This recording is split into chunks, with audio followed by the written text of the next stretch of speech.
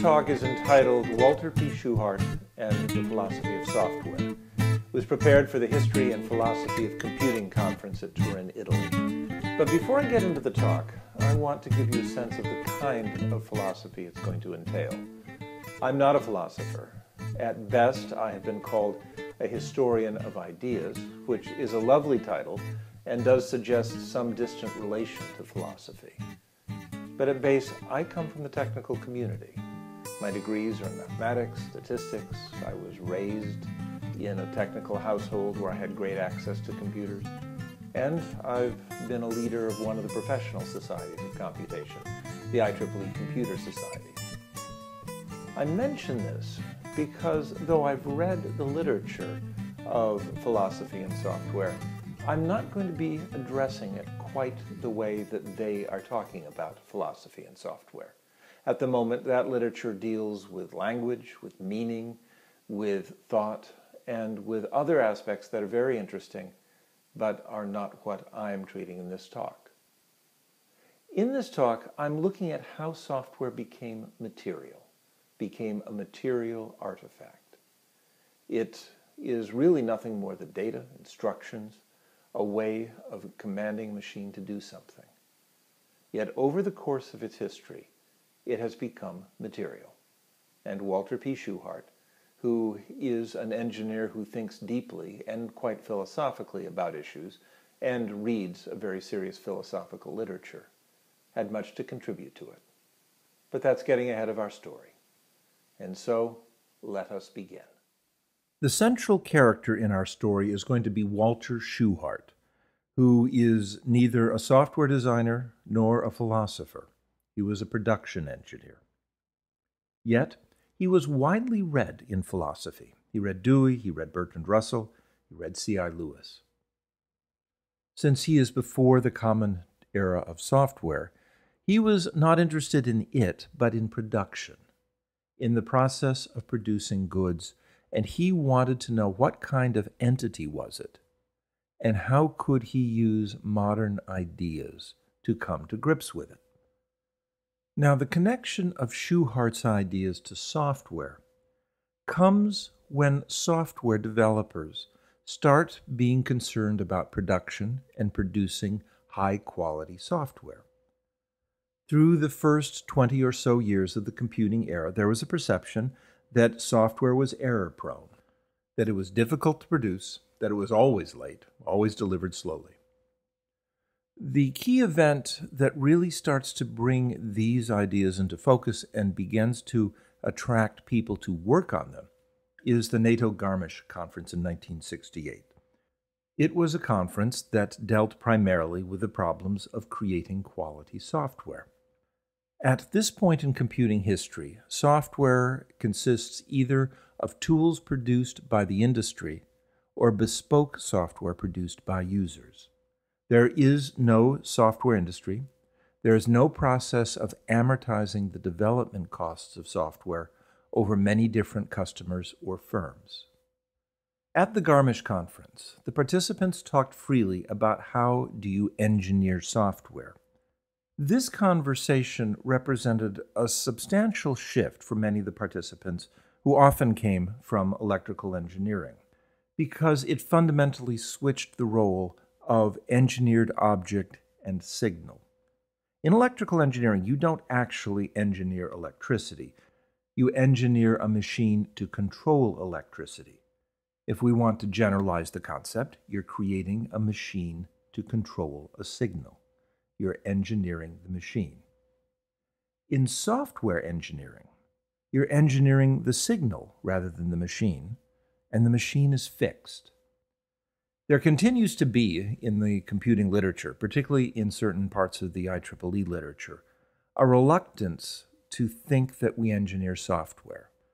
I can point to a number of articles in the IEEE library, all of them published fairly recently, in which the authors claim that software engineering has it backwards, and if they only did it right, then we could really engineer software. That's the aspect of the materialization of software engineering. Computer engineering engineers the machine. Now, why was the process of software engineering started only in 1968, some 22 years after the start of the commonly accepted modern computer age? There are a number of historians that argue about issues of software crises and things coming to a head in that period, and there is some truth to it. The IBM 360 computer series moved very quickly into a large number of businesses and created a tremendous demand for software that could not be met by the existing infrastructure. But there's a second reason as well. Prior to 68, and even after 68 for a time, software was quasi-material. It existed as punched cards, as tape, and as other physical forms, and for much of its history had been considered unworthy of being engineered. One of the measures of that, obviously, is that the original programmers, the ones that worked on Sage, the ones that worked on the ENIAC, and on the early special machines of the 1960s, were recruited from a variety of disciplines. They looked to mathematicians, to logic, to musicians, and because they had difficulty filling all the slots, they opened the doors to women. And indeed, you see memoirs in the literature of a surprisingly large number of women who programmed in the 1950s and early 60s. Programming itself dematerialized slowly. Secondary storage, electromagnetic disks, which were such an important part of developing programming and in storing programs, began in 1957 with IBM's RAMIC. Time-sharing systems, which advanced it, began with MCP, CTSS, Multics around 1961, but they really didn't become popular until 1968 with the PDP line, as that moved increasingly into small businesses and into university departments. Now, the materialization of software involves a connection between software and the ideas of production. In fact, those two ideas began very much together and separated and were rejoined in the 1960s and 70s and 80s.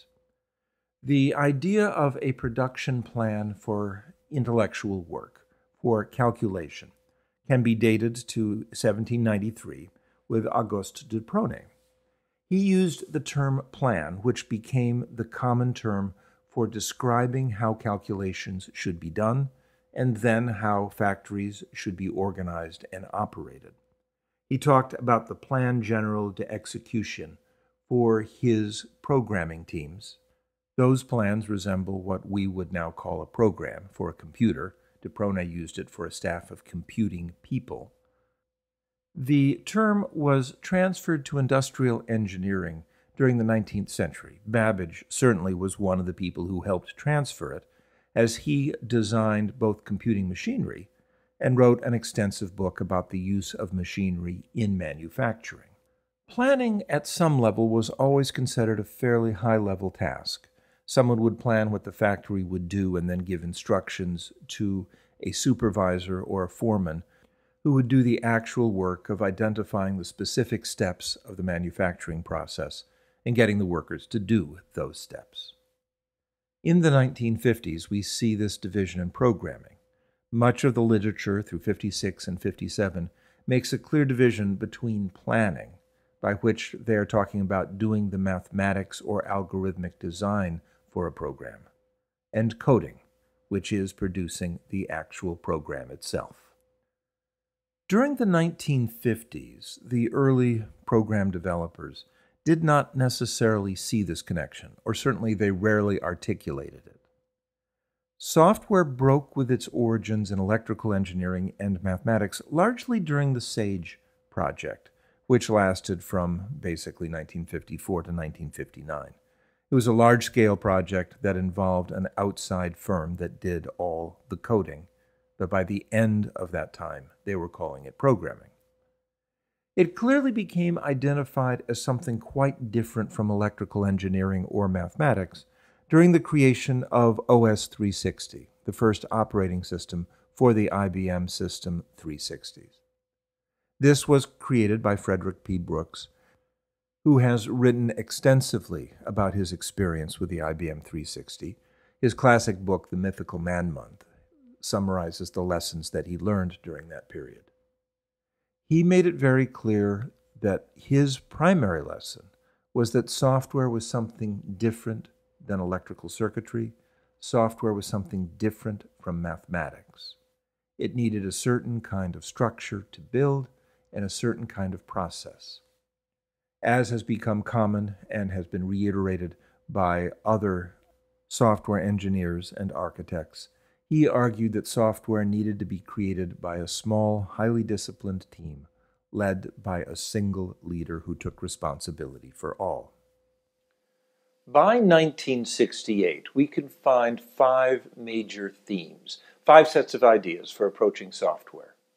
Some were in the literature before Garmisch, many were discussed at the Garmisch conference, and at least one appeared shortly thereafter.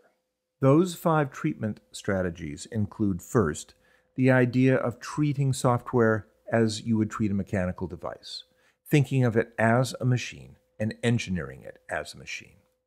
McElroy is responsible for articulating that idea in 1968, and he was one of the participants at Garmisch. The next came out of the mathematical community and wanted to consider software as an axiomatic process. Tony Harari became one of the major persons articulating it. Next, there was the idea that programming was a form of structured communications. That had been forming before 1968 and was one of the main topics of discussion at the Garmisch conference. That approach was pioneered by Edsger Dijkstra and was promoted by him. Shortly after Garmisch came the idea that software was a natural entity and needed to be treated as we treat objects in nature. That's due to Halstead. Finally, the last version was that software was part of a production plan and hence needed to be treated with the same tools that we use to treat production plans. That's due to Barry Boehm. Now, all 5 of these approaches remain part of software engineering and software development as a whole, although some are more important than others. Shewhart's approach, which is also Barry Boehm's approach, is really the core element of software engineering. And the piece that it brings that the other pieces did not was a materialism of software that allowed its practitioners to measure it, to quantify it, and to qualify it. Now, the idea that you could treat software as a machine and engineer it like a machine goes back to a mechanical machine itself. You can date it very clearly to 1938 and the Harvard Mark I. From the work done on the Mark I, people began to think that software was part of a machine, that you could break it up into smaller elements and use those assemblies as the whole. In particular, the concept of a subroutine, and indeed the concept of a loop, come from this project. The loop was a loop of paper tape, and one of the ways that the Mark I worked was to have a string of paper tapes and could transfer control from tape to tape. The advocates of treating software as a machine argued that we really needed to produce a software component industry, people that would create the equivalents of gears and bearings and axle rods and other little devices that would be assembled as the whole. McElroy, in particular, argued for this, and in his later years became somewhat sad that this had never developed as he envisioned it. Yet, at some level, those very elements survive in the modern concept of the library. The mathematical library, the set of common routines that computed difficult mathematical functions, can be traced to the early 1960s. It really came out of 2 sources. The first source was the National Bureau of Standards. In 1964, it published a book called Higher Mathematical Functions by Abramovitz and Stegan. It was actually the work of a collection of human computers, people who did calculation by hand during the 1940s and 50s. It can be viewed in many ways as their last and great triumphant contribution. At the same time, the ACM started publishing collected algorithms for those very functions. This process continued throughout the 60s, advancing into other fields, but it really became more ordered and more structured during the 70s, when several of the national labs undertook to design systematic, organized, carefully constructed, and proven laboratories of mathematical functions. The languages that came out of the 80s, of course, began to build on this and use libraries for a variety of things, including basic input and output, and perhaps most effectively, graphics, which also began to expand in the 1970s and became a major tool in the 1980s. Now, this approach became a minor part of the way we approach software because it had a number of shortcomings. The first was it was not sufficient to produce quality software. You needed other things to build a strong, firm foundation for good software systems. Second, it was too close in many ways to mere analysis, to merely taking the problem apart and breaking it into teeny pieces without thinking about how all those pieces assembled into a system.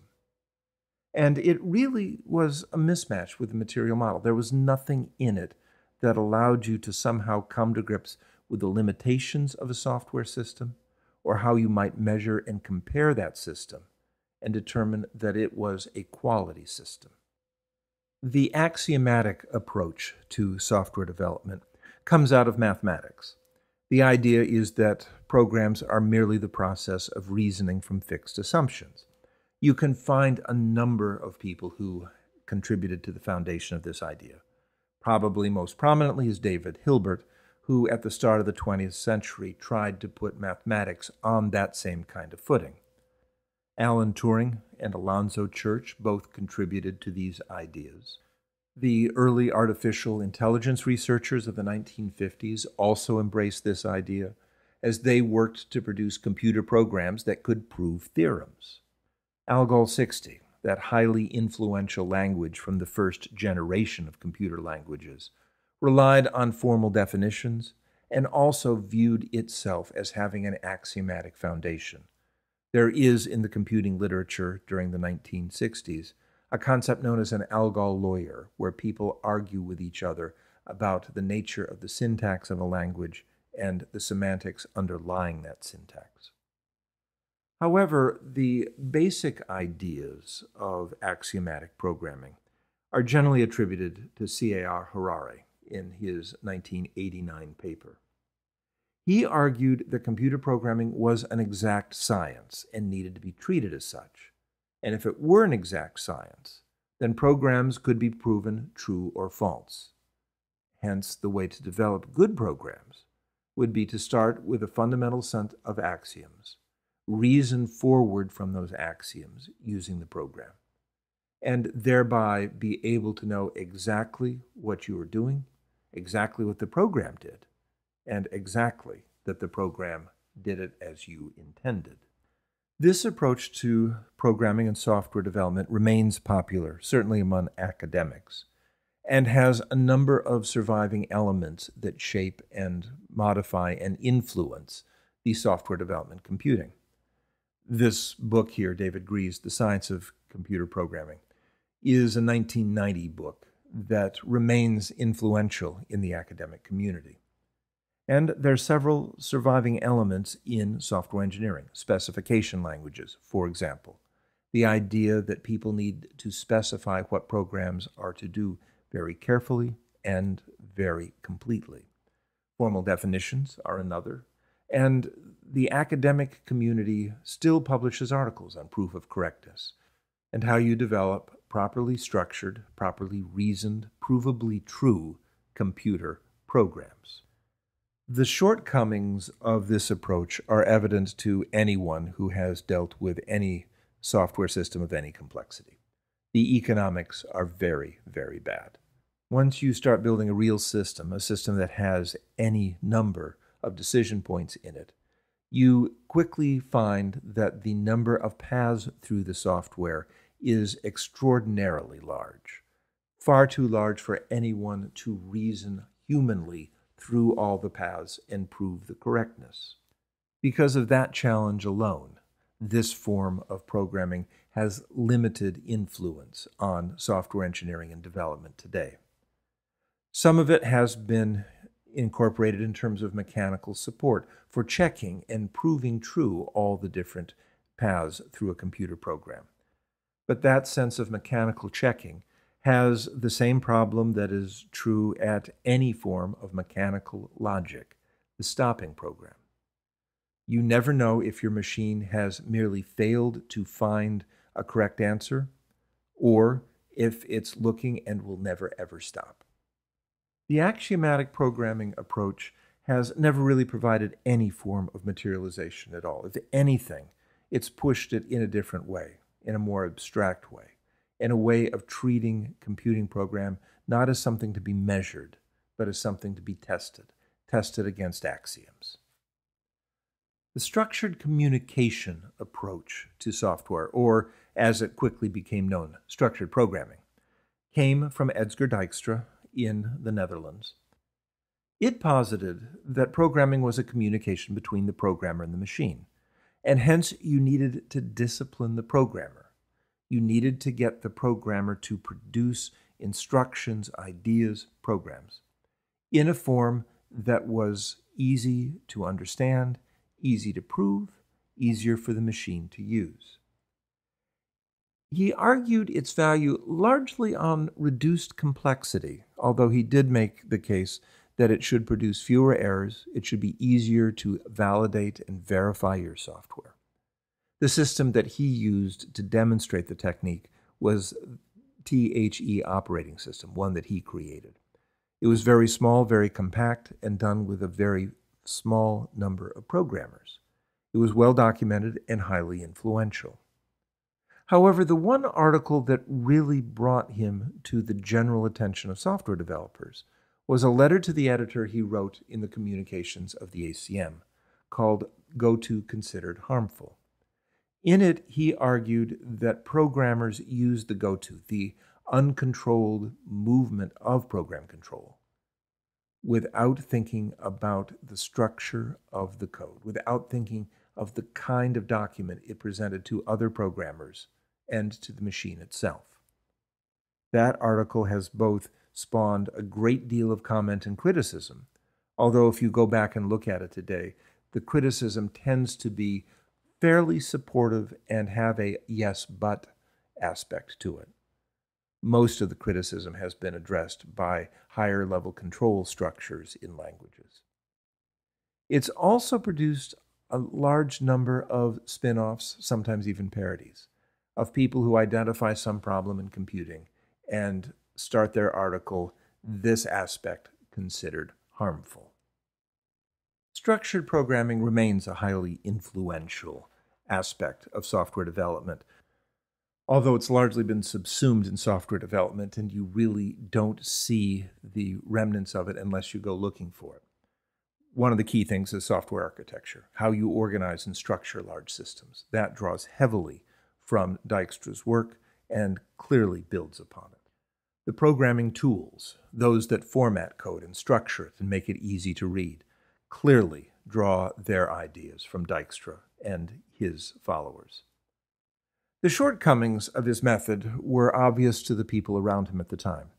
You don't need to do programs this way in order to produce good code. You can do so in other ways, and in some cases, tightly coded things that do not follow a structured form are faster and better.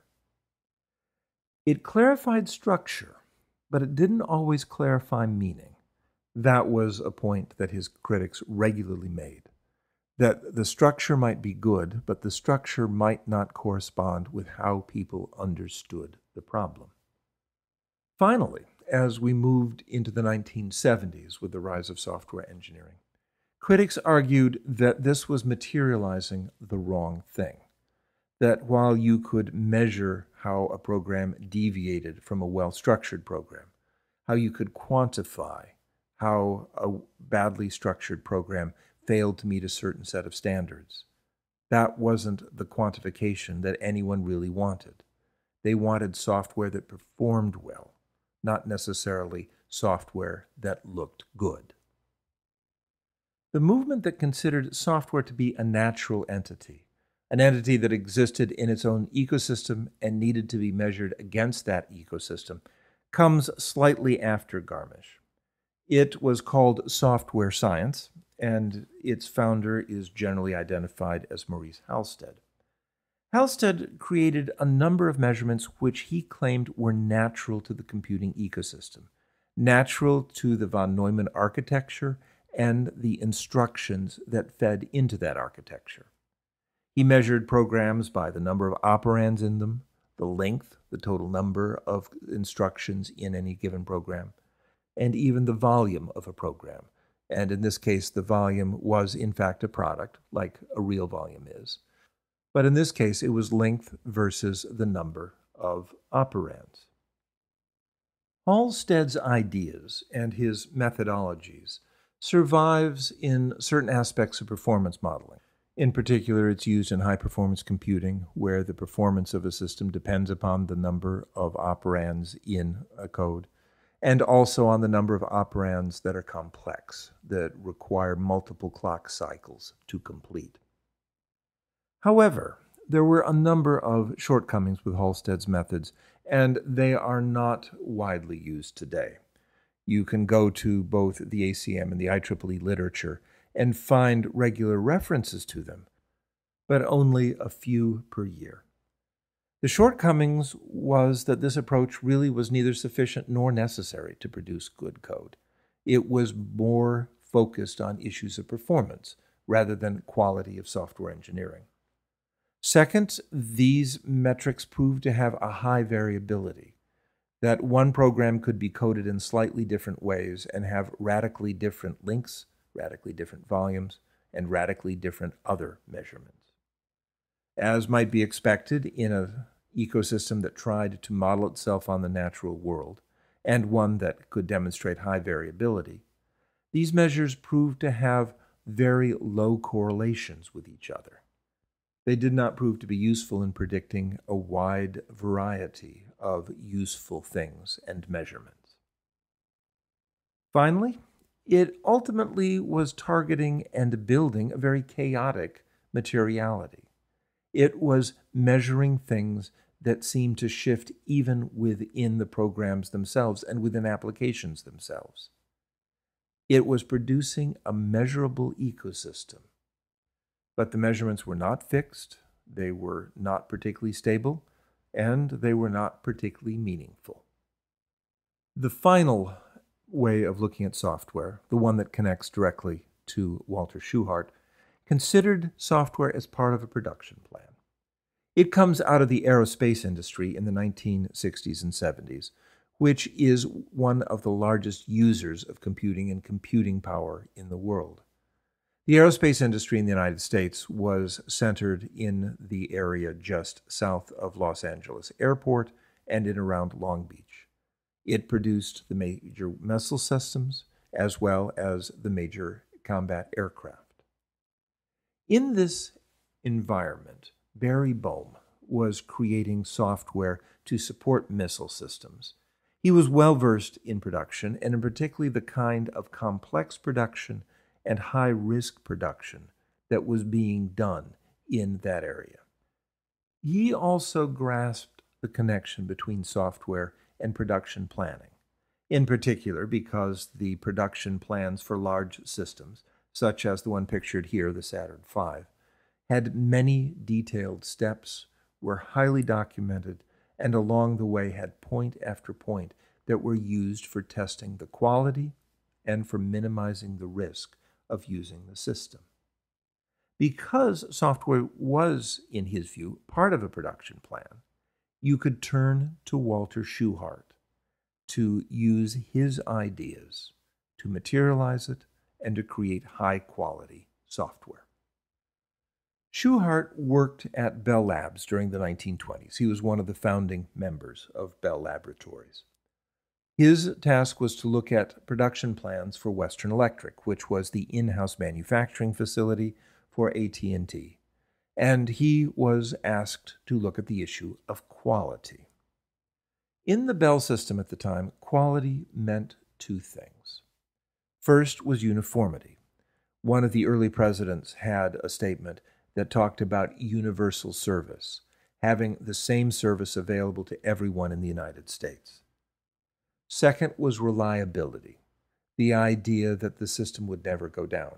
And indeed, during this period, they developed the process that had independent electricity, independent of local utilities, so that a neighborhood could lose its power, but not lose its telephone.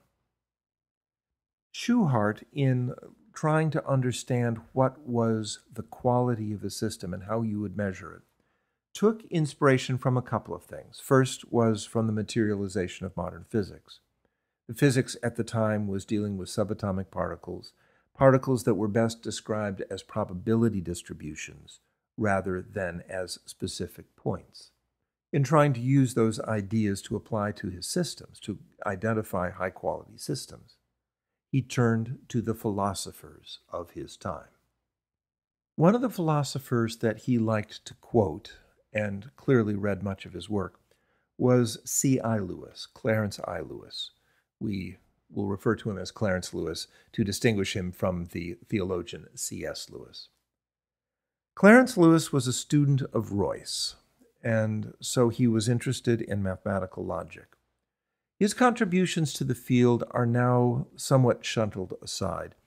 He argued that the basic implication, A implies B, was not, as we now interpret it, not A or B, but something that was stronger, something that was closer to A if and only if B. However, we remember him more as a follower of Dewey, as a pragmatist. And in his writings, he went back time and again and talking about pragmatism as a process, as a means of viewing the world and trying to come to grips with them as a material system. He wrote and pushed Shewhart to think about systems and to think about them in a way that could be materialized. Starting with Dewey, Shewhart went back to the basic definition of quality that had come from the Waterloo Armory in the 19th century. He looked at an object, and you would measure the object with go, no-go gauges. A go gauges would say, basically, it has to be at least this small to work, and a no-go gauge said as if it's smaller than this, we cannot use it. Once you define that, you're finding a range for measurements of an object, and hence your quality is no longer a vague concept. It's a series of measurements that fall in an n-dimensional parallelepiped within basically a box in n-dimensional space. Shewhart then took this and moved from object to process, processes that were used as a means of controlling systems. Now in this, Shewhart said, okay, we have things we can measure, and we have to put those measurable points back to things that are causes. Because if we can't, why are we measuring at all? When you're making an object, you can directly take measurements and go back to machining operations or founding operations or other operations that control that measurement. In systems, you have to look for causes. And he identified two classes of causes. Controllable causes, things that people could move or address, and uncontrollable or random causes. He drew this from the modern physics of his age and used the idea of random quantities to represent them. So he came up with, in this way, a materialistic view of looking at systems, a way of measuring them, a way of identifying which things were causes that you could address and consider scientifically, and those that you had to work at to minimize. As part of this work, he created this diagram that is now a staple of modern business, the cycle of continuous improvement. We build something, and then we operate it, and once we've operated it, we gather data, and then from that data, we respecify the system and continue round and round and round. Now, in this cycle, Shewhart recognized a fairly deep problem that he again turned to Lewis and others to help him understand. And that was a problem of causality. In a system, as compared to an object, you cannot always trace effect to cause in a clear, coherent manner. In Shewhart's model, you start by specifying your activity, what you want for the operations, and how you think they're going to behave. You then produce, and in the process of production, you can adjust the manufacture to get what you want.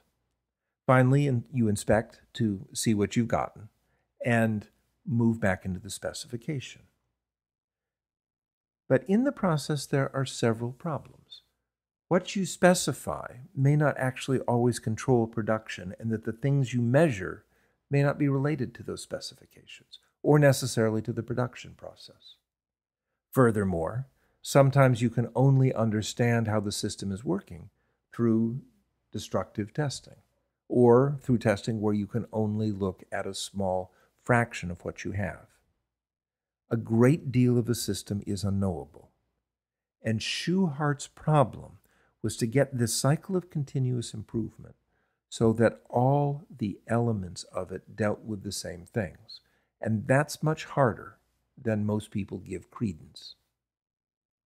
Shewhart worked to understand how you did that, how you made the identification, and how you adjusted the circle to produce high-quality systems. Shewhart's solution was unquestionably pragmatic. He worked to align the controllable influences, to trace them through the system, and put together processes for trying to understand them. He put together other processes of trying to equalize the variation of the uncontrollable influences, and ultimately recognized that that was the final piece that pulled his system together. When the things that you could not control had equal influence on the outcome, then you could probably do no more in terms of getting all of your things aligned. This step is largely overlooked in the modern applications, particularly in the popular business applications. They assume an underlying materialism that is quite different from what Shewhart was trying to do. In the modern applications, you assume that there is a thing, an underlying object, in which the connections between manufacture, operation, and measurement are all fairly easy to see. In Shewhart's, that's not clear, and the circle is the process of making the connections, and that circle may not work perfectly. Hence, you know you are doing good work only when you see the variability of things you can't control get smaller and smaller. Barry Boehm saw this idea as something that could easily be transferred to software. And indeed, as I've mentioned, software to him was a subset of the production process. In that case, he is materializing the action of a system, and the system in this case is defined by software. There's more of an underlying structure, but the action of that underlying structure is harder to trace, harder to understand, harder to model. Time and again, Boehm argued that the complexity of software, the number of paths through a given set of code, made it impossible to understand all the aspects that affected the outcome, that affected the running time, and that affected most of the measurements of quality. The controllable forces for him were much more general and involved how you tightened up those paths, how you simplified the architecture, how you restructured it, perhaps using the ideas of Dijkstra or others, to make it a more efficient, more accurate system. But he also argued that the uncontrollable forces were more prevalent. They were uncontrollable not because the human being couldn't control them, but it might be more unpredictable. Mistakes in coding, mistakes in understanding semantics, mistakes in not fully apprehending how an algorithm works. Now, he put together this argument and said, this is the way we start to engineer software. And he and his followers argued that this work was best done in standardization. The standardization of software engineering processes begins in 1978 and is very much an IEEE activity. ACM members, of course, have great influence over it, but ACM does not have a standardization process and hence tended to use the IEEE mechanisms for doing the standardization work. The first standard to help shape this process is IEEE 730, which comes out in its first draft form in 1978. It was one on quality assurance plans. Basically, how do you take that circle of Shewhart and apply it to the software development process?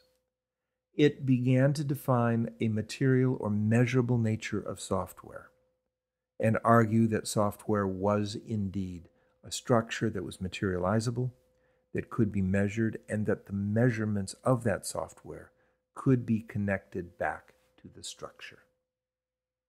The process continues throughout the 1970s and 80s, and this is a list of some of the major standards that we see in it. 829, software test documentation in 83, 830, requirement specification in 84, 1002, taxonomy for software standards, 87, that was a core one because it started pulling together a wide variety of disparate ideas into the single idea of how you standardize and measure and treat software as a material thing. 730 was redone a decade after it was originally written, and with it came two others, measures of dependability, which is 982, and 828, configuration management, which appeared in 1990. The one that finally pulled it all together was the software lifecycle standard, 1071, which came out in 1991. All of these were incorporated in a bigger standard, which is called SWBOC, Software Engineering Body of Knowledge, which incorporates these standards and others and says this is the basic way you put together quality software. And this standard is standardized not only by the IEEE, but also by the International Standards Organization. So where does this leave us? Well, first, it shows a group of very clever engineers thinking about a fairly deep problem and coming to a solution that radically changed their views of an artifact of software. Second, it shows the fairly obvious truth that practical problems do often lead to very deep questions and equally deep answers. Third, and I think more profoundly, it suggests how we need to look at software, or at least one way that we need to consider it.